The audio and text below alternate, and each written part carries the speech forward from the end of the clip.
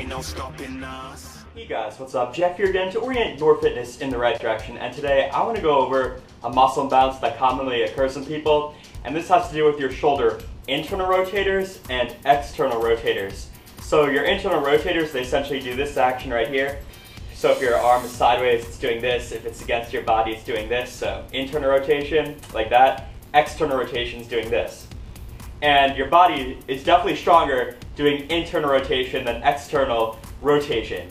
And this is because due to a number of factors. Number one, you have more internal rotator muscles than external rotator muscles. Also, our lifestyle, we're mostly doing a lot of actions like this, like we're doing a lot of forward actions like this, like typing. A lot of our lifestyle is doing these forward motions like that. So we're naturally biased towards strengthening our internal rotator muscles. And also in the gym, a lot of these machine things, a lot of them, they're biased towards doing these forward motions. So not only is your body naturally stronger doing internal rotation, but our lifestyle promotes that as well. So you can easily develop a muscle imbalance that's pretty significant over time, which you want to avoid. So pretty much, actually let me go over the internal rotator and external rotator muscles right now. So pretty much the internal rotator muscles, there's several of them. There's the front part of your deltoid, that does internal rotation. There's the subscapularis rotator cuff muscle, that does internal rotation. Your pec major, your large chest muscle, that does internal rotation. Your lats do internal rotation, your latissimus dorsi. Also, am I missing any? I think your teres major, that also does internal rotation. So you got plenty of internal rotators. External rotators, you only got 3 of them really.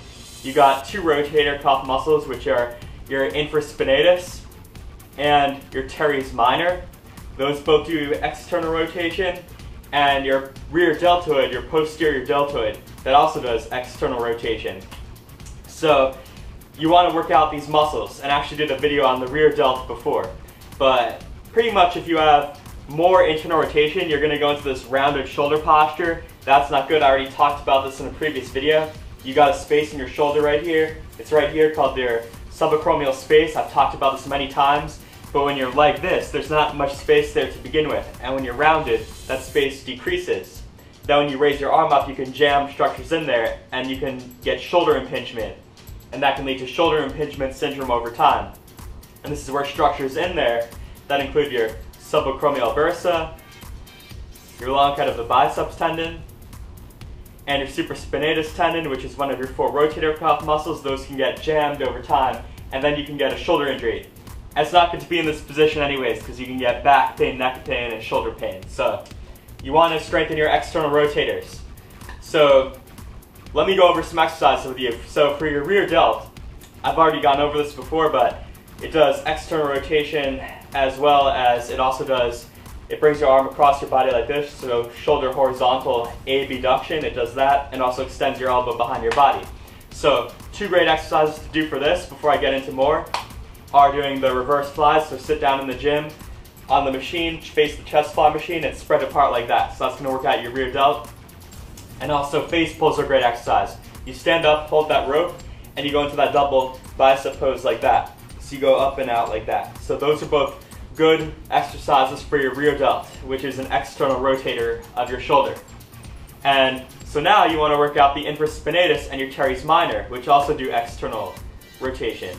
So how do you do this? Well, to target your rotator cuff, you want to eliminate the deltoid muscle as much as possible, because the deltoid muscle is larger and it's more powerful than the rotator cuff, so it can take over. So you want to reduce the deltoid activity as much as possible. So how do you do that? You take your elbow and you put it at the side of your body for the exercise I'm about to talk about, because the more you raise your elbow away from your body, the more you're involving your deltoid. So have your elbow at the side of your body. I'll try to show it as much as possible.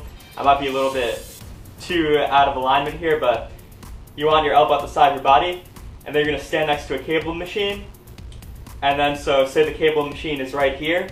So I would be holding it right here. It would be pulling me that way, so the resistance is going to be in that direction, and I'm going this way. So this is shoulder external rotation.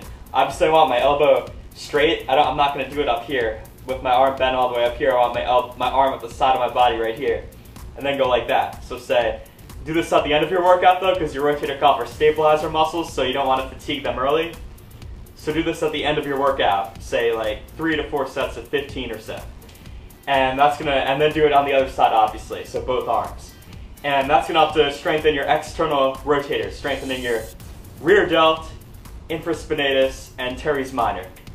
So hopefully this video helps you out, correcting that muscle imbalance between your internal and external rotators at your shoulder.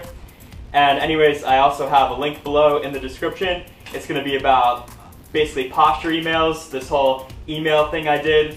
You'll get one a week, you'll get one right away, and then one each week. It'll have good information in there, and then it has a YouTube video that I previously did in there as well that you can go to once you subscribe. So I think that'll help you out. So go check that link out, thumb up the video, comment, subscribe. If you have any more tips, let me know. And until next time, this has been Jeff once more, and I'll see you guys later soon.